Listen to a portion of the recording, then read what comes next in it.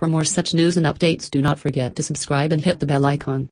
Big boss में आए दिन झगड़ा बढ़ते ही जा रहा है और इस बार का झगड़ा तो बदतमीजी की सारी हदें पार कर चुकी है। रश्मि देसाई ने चाय जो फेंक दिया है सिद्धार्थ शुक्ला पर। दरअसल रश्मि और सिद्धार्थ में बहस हो रही थी और झगड़ा काफी बढ़ गया और इसी बीच रश्मि चाय से भरा कप सिद्धार्थ के ऊपर फेंक देती है तो सिद्धार्थ भी कहाँ पीछे हटने वाले, सिद्धार्थ भी वैसा ही करते हैं और फिर अरहान आ जाते हैं बीच में। अरहान के बीच में आ जाने से झगड़ा और भी बढ़ जाता है और दोनों में हाथापाई भी हो जाती है और घर वाले भी इन दोनों का झगड़ा सुलझाने की कोशिश करते हैं।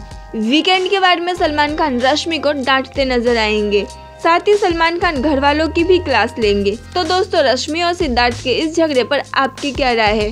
क्या रश्मि का सिद्धार्थ के ऊपर चाय फेंकना सही है? कमेंट कर हमें बताइएगा जरूर और भी खबरों के लिए सब्सक्राइब करना ना भूले गपशप तो।